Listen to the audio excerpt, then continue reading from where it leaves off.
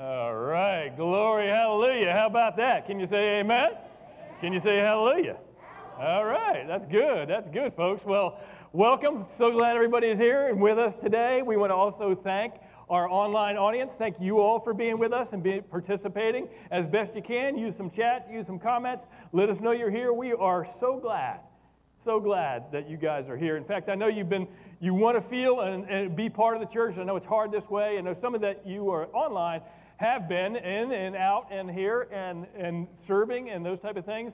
We forgot to do a little bit of a shout out last week because the Saturday before we gave out 1,000 gift bags to our community. So I want to thank our congregation for being part of that, and what a blessing, just what a blessing. Well, over the past several weeks, we have been in Advent, so we have been claiming things like hope, right? We've been claiming love. We've been claiming God's joy last week. Did you have some joy last week? Raise your hand.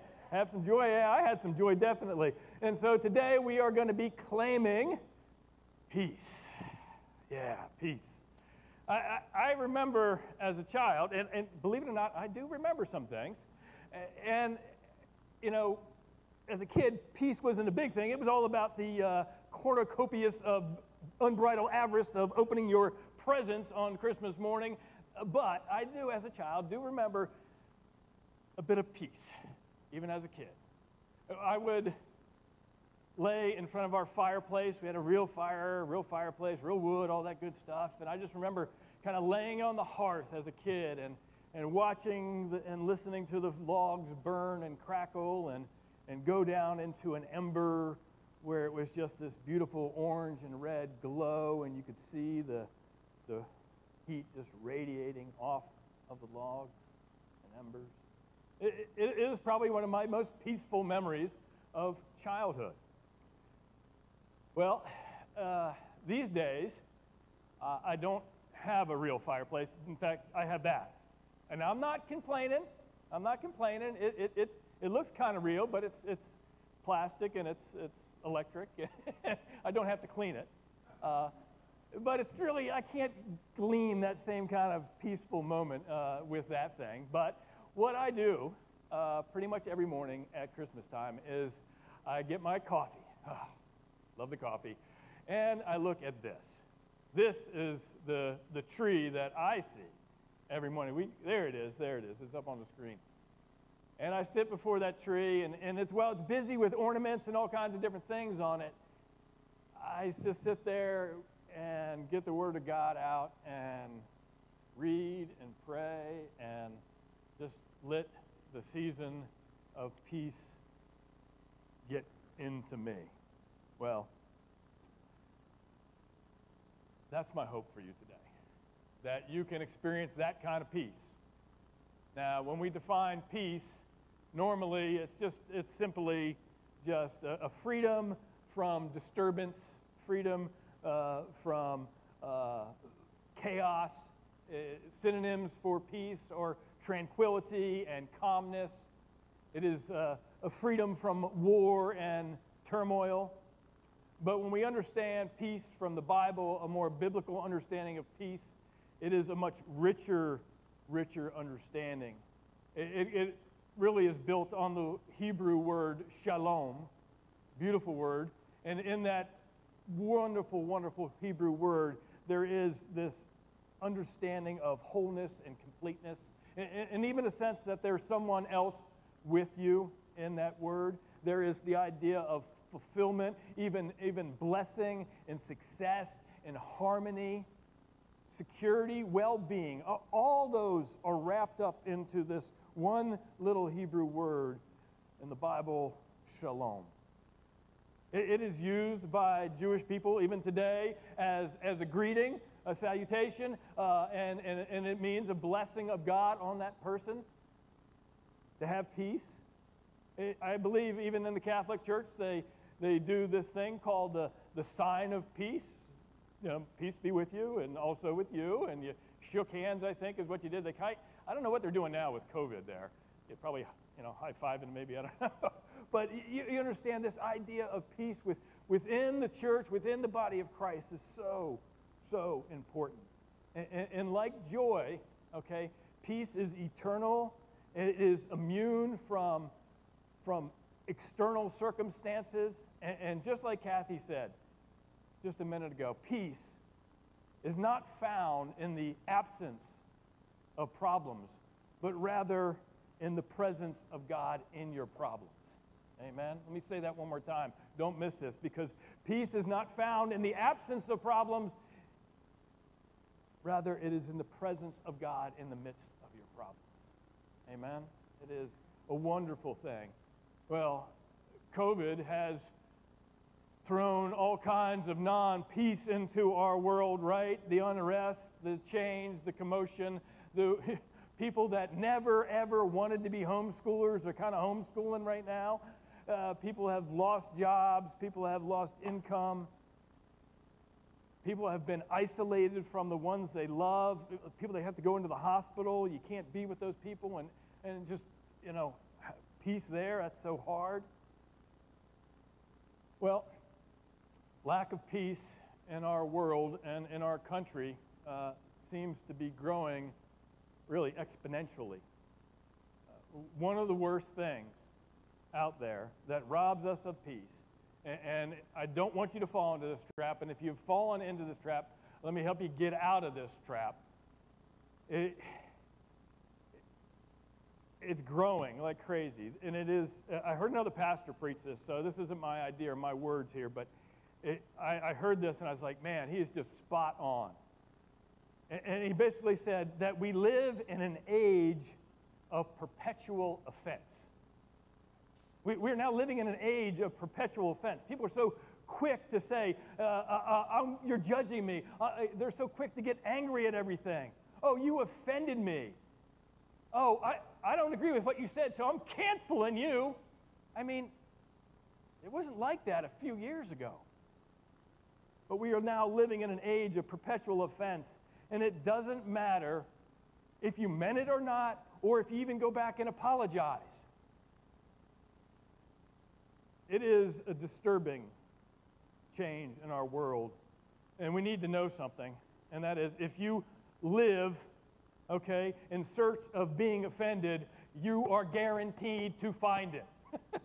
If you live in search of it, you will find it, I guarantee it. The problem is there is no win and there is no peace if you are living to be offended. I don't hear anybody say, oh, my life is so much better because I get angry at everybody. That doesn't help. We need to realize that people have different views. We need to realize that in this day, in this age, in this world right now, people are hurting, people are suffering.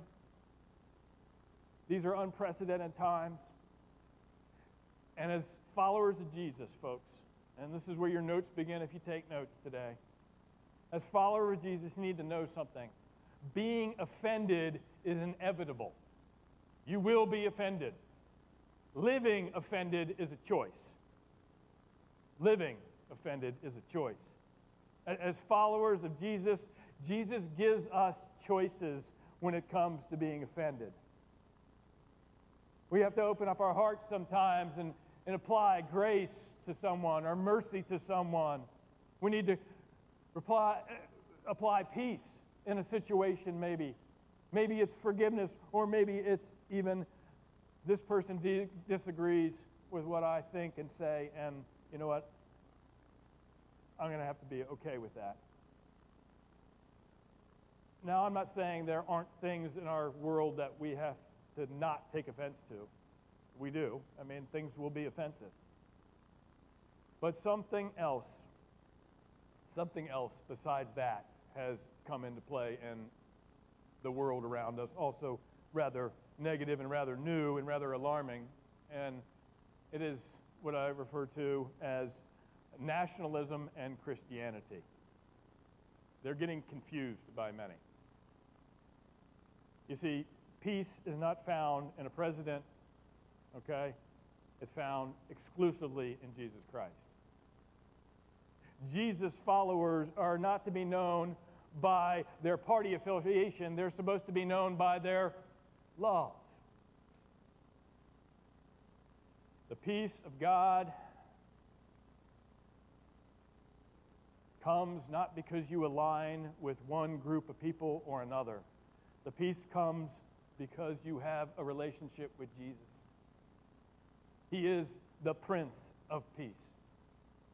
And we as Christians need to be wise in these days. I love the way the Message translates James 3:17. He said, real wisdom, godly wisdom, or God wisdom, is gentle and reasonable, overflowing with mercy and blessings. Not hot one day and cold the next, not two-faced. It is our being grounded in Christ that allows us to experience God's peace and live God's peace in front of the world. And this, in these days, is very, very important for us. And let's be real. Everyone needs peace, right?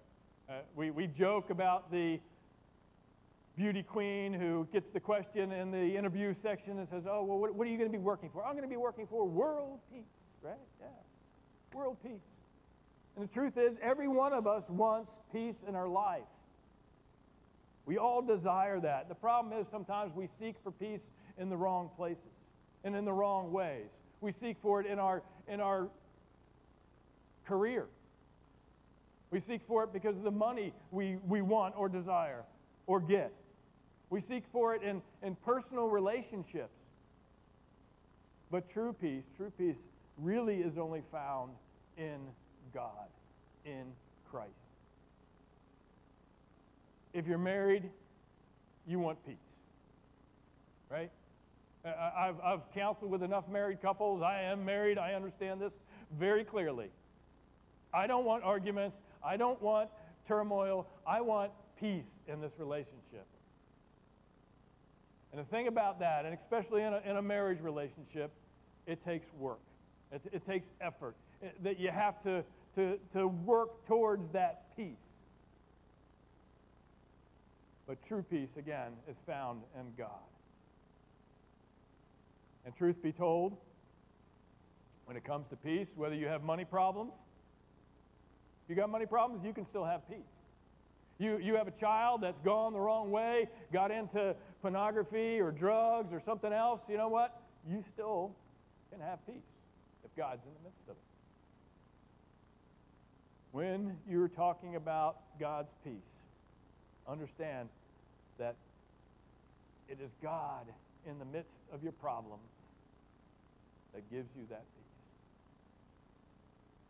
Let me just pray for a minute. Father, if there's anyone here, anyone listening today, hearing this, and they're in the midst of a deep problem, a deep hurt, I pray that they would see Jesus as the author and source of their peace and get it. Amen. Amen. He is. Jesus is the author and true source of our peace. And as I've studied the scriptures here, and each year I do this, and I just get more blown away and more blown away about how much peace has to do, especially with Jesus. Jesus came into this world to be our teacher and to be our shepherd and to be our servant and to be our Savior. We learned last week that Jesus came to give us joy, right? Jesus came that we might have peace. It is all throughout the scriptures. Let me take you to a couple places here. These aren't on the screen, but Isaiah chapter 9, verses 6 and 7. He is called what? The Prince of Peace, right? And to his government, essentially, there is no end to his peace, it says. Amen. I can't wait for that. In Luke chapter 2, when the angels come and announce the birth of Jesus,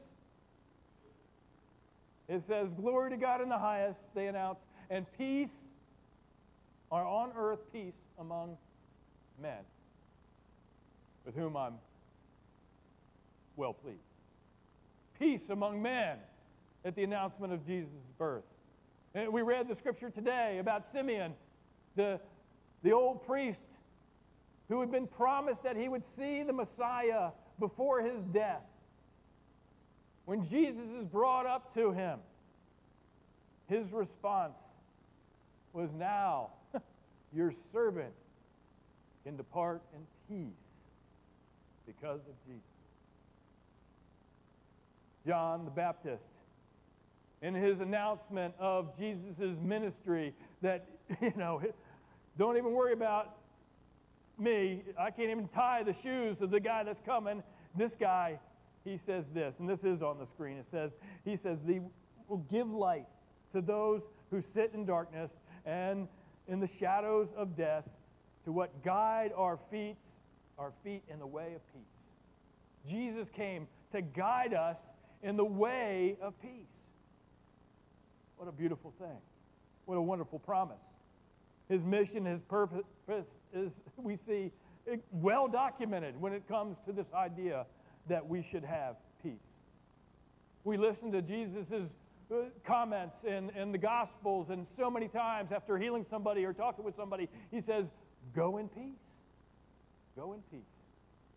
The Apostle Paul, almost in every one of his letters, starts them or he ends them with the phrase, grace and peace with you, or grace and peace to you. Amazing how prevalent the idea of peace is in the Scriptures. In Jesus' own words, recorded in the book of John, Jesus gives his disciples this idea of peace. When he's getting ready to leave, basically he tells them, he promises them, my peace I leave with you, my peace I give to you, not as the world gives it. No, not as the world gives it. This is a different peace. Let not your hearts be troubled, okay? And neither be afraid. You see, the peace that Jesus gives to us is peace that, well, when we're troubled, it can overcome those troubles. When we're fearful, Jesus' peace can calm all our fears. You see, that is an incredible, wonderful promise. You see peace in Jesus. He extinguishes troubles and puts out our fears. Now, I know as followers of Jesus, we believe this. We certainly hope for this. We want this peace deep in our hearts. But truth be told, sometimes peace is just darn hard to find, isn't it? You can kind of say amen, but we all know this. It's just really hard to find at times. And I'm going to confess a little bit here, and it has to do with Christmas Eve. We've got two services set up, one at 3 o'clock and one at 5 o'clock. And we've kind of said if we don't get the attendance, people to sign up, we're just going to run the 5 o'clock service. And it's crazy how much this has stressed me out. And I've really, really, really tried to find some peace, because do we want to take people away from their homes for longer than we have to on a Christmas Eve and run two services? Or do we want to stay open in faith that people come in that maybe didn't sign up or just looking for an opportunity to have a Christmas Eve service? So I'm conflicted. But I can tell you this. In the midst of my conflict, I'm trying to write this sermon. I'm like, John, you fool. Just ask God for some peace. So I'm all pieced out about this thing. It's all on Jesus now. I really don't care what happens. Amen? Well, another great reason we have peace, a wonderful reason we have peace, is because Jesus has another name, right? We sang about it, I think, today. Emmanuel, which you all know means God with us. God with us.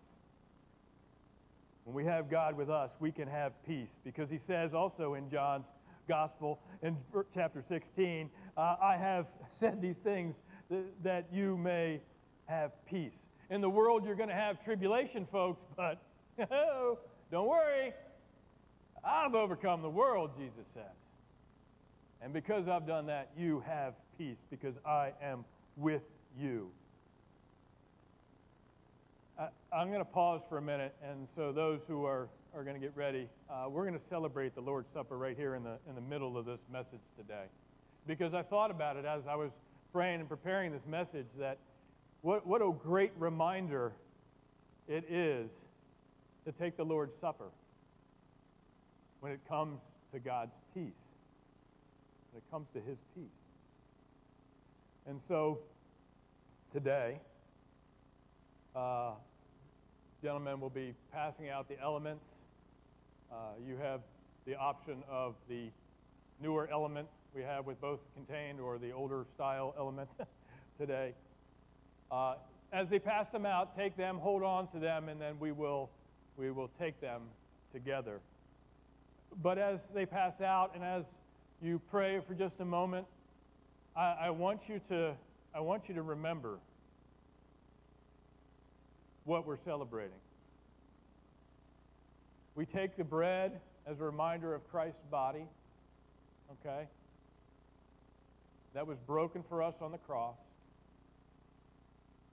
We take the juice, the wine, and if you're at home, go ahead and get your elements together. But we take the juice, and it is a reminder of the blood that was shed by Jesus. So it covers our sins, so that we then can be in heaven with a perfect, sinless God, and we have relationship with Him, and that you and I have this incredible, incredible peace, because we can go to the God of the universe and say, "Our Father, who art in heaven, hallowed be thy name."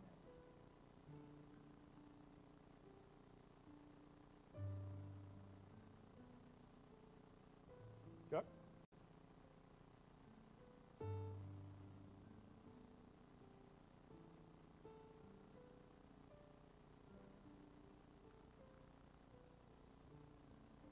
So just take a moment.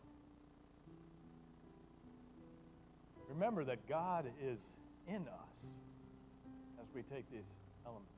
That God is with us as we take these elements today.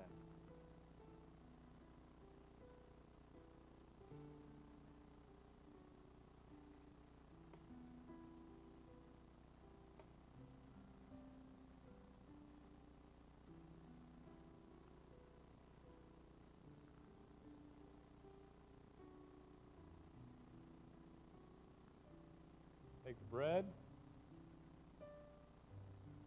It is the body of Christ.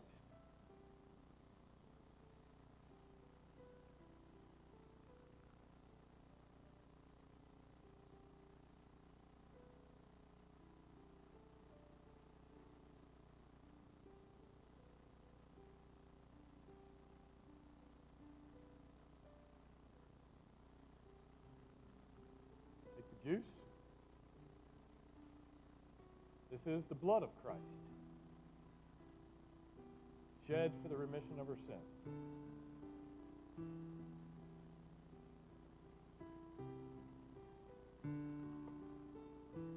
Father God, we thank you.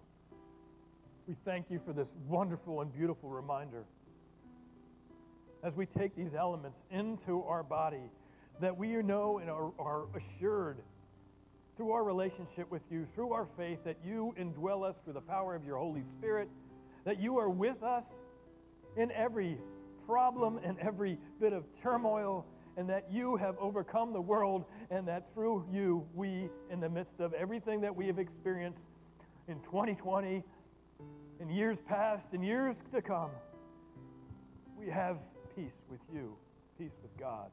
Amen. Amen. Well, the Scriptures give us other ways for us to have peace with God, to experience that peace. I'm going to lay the foundation for this experience of peace with an Old Testament verse, and then I'm going to help us apply it with a New Testament verse. Together, I believe this provides the way of personal peace. The way of personal peace. It starts out this way, okay? Peace starts in your minds. It starts about what you think about, what you believe. And it is a battle, right? Because in our minds, well, they tend to wander, right? They tend to go to places like, oh yeah, that person's so spiritual, they can have some peace, but I can't. I don't have that. I don't have that. I'm not good enough, or I'm not close enough to God, or we somehow rationalize our peace away sometimes. But let me give you a really, really cool foundational verse for you. Actually comes out of Isaiah also. Comes in chapter 26. He's just actually kind of prophesied what I believe to be the heavenly kingdom that is to come. And then he starts in verse 3, and he says, "You keep him in perfect peace, whose mind is stayed on you because he trusts you." He trusts God. Trust in the Lord forever, for the Lord God is an everlasting rock. Wow. He says here that if we keep our mind stayed on him, we can have perfect peace. In the original language, that is a really emphatic statement. That is like saying you're going to have super duper peace. It is peace on top of peace that you're going to get if you keep your minds stayed on him. This is the idea where, and this word really means to lean on. I can lean on this table for a little bit, but if I put all my weight on it, I'm going over, and it's going to get ugly because there's fire and everything, and we don't want to do that. But when it comes to God, we can completely lean on, stay on him, give him everything that is in your arsenal of troubles and trials and tribulations. Throw them at him. He can handle it. Thing is, where is our mind? Where are we keeping it? Where's our time spent when we have discretionary time? You know, I understand when you're at work and you're doing this and you're doing that, you can't be thinking about God all the time. But what about that discretionary time? Is it true that we might have to put our cell phones down? I guess unless you're on the Bible app, it's okay. But the TikToks and the Facebooks and the Instagrams, and maybe they need to be put to the side for just a little bit so we can stay our mind on Christ. If your indiscretionary time is focused in on CNN and Fox, you're not going to have a lot of peace. Just saying. Your mind gets fixed on fears. Your minds can get fixed on political challenges. Your minds, and again, I'm not saying that we put our head in the sand, Christian. We shouldn't, by all means. But what I am saying is let God be on top of all those things so you can stay, lean into God in the midst of all those things. So, how do we more practically keep our minds stayed on peace and God and all those wonderful things? Well, because the Apostle Paul wrote to the Philippian church, and he wrote a wonderful statement in verse 8 of chapter 4. He tells the brothers there to, well, whatever is true, okay, whatever is honorable, whatever is just, whatever is pure, and whatever is lovely, whatever, anything that's commendable out there, anything that's excellent, anything that's worthy of praise, he says, think about those things. Keep your mind stayed on those things. Take your mind to the things of God.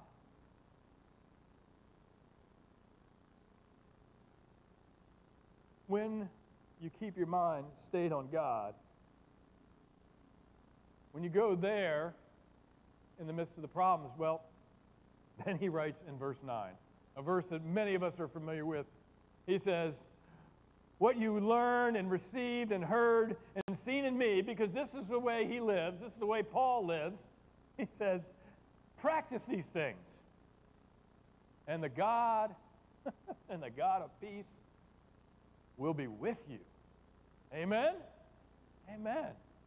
Do these things, focus on these things, Make sure these things are things that you're going through your mind more than once a day, and God's peace will be with you.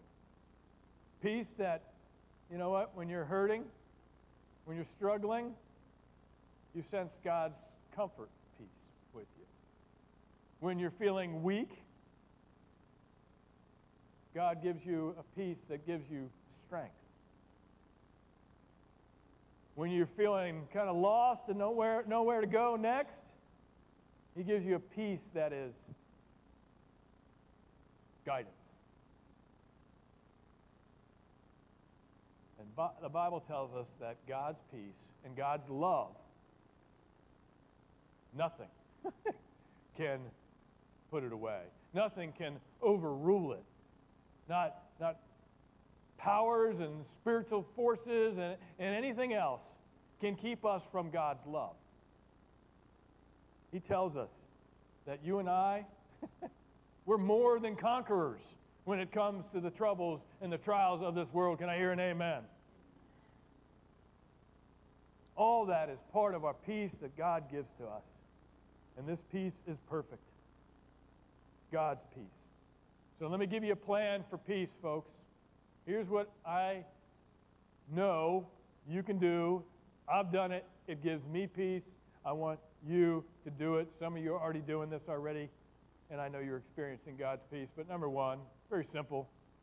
This isn't real hard. Read God's Word.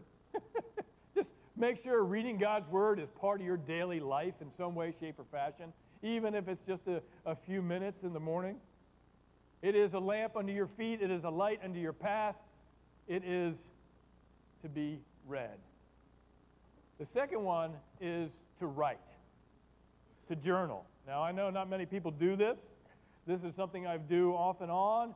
I've got myself back on that track.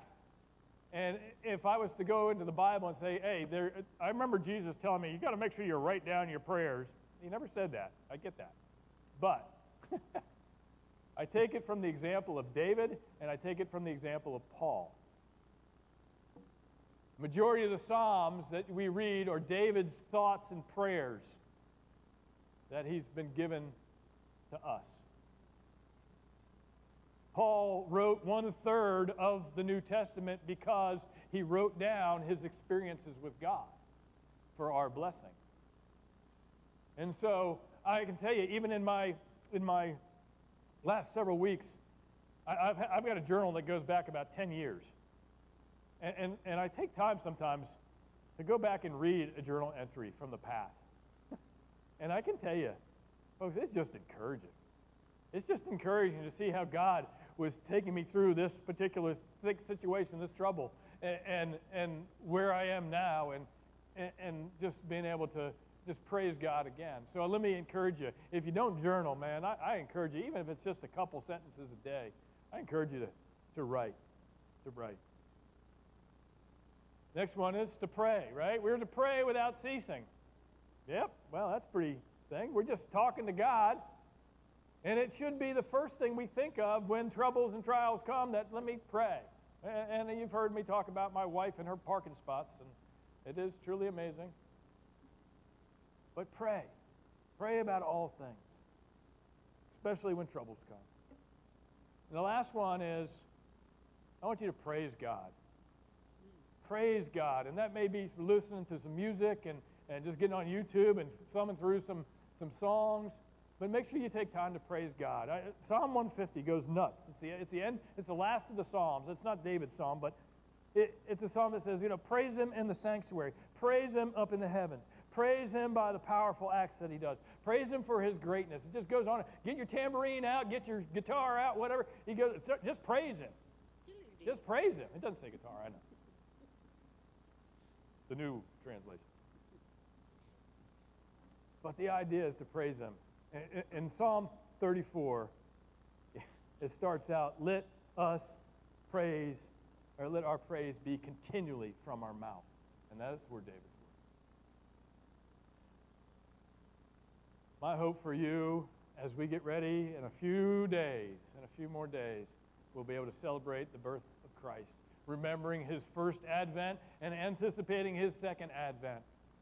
And my prayer for you is if you don't have these themes of Advent, you're not feeling the hope, you're not feeling the love, you're not feeling the joy, and you're not feeling the peace right now. My hope for you is that you do, and if you're a follower of Jesus Christ, it is there, it is available for you. Just continue to seek it. And if you're not yet a follower of Jesus Christ, if this all just kind of sounds nice and I'd like that, I'd encourage you right now to respond to God's gift. We're going to celebrate Christmas, and it is a gift that we celebrate, gift from God from heaven to us. And it takes faith. It takes faith. It takes believing. And that you might ask him, even now, to be your Savior. Whether you're here, whether you're online, I pray you do that if you've never done that before. And if you do that, we want to help you. We want to walk with you in that journey, whether that's through the internet or that's through you being here and being part of our congregation. So respond to us through our communication card. Let us know in some way, shape, or fashion how we can help you walk with Christ.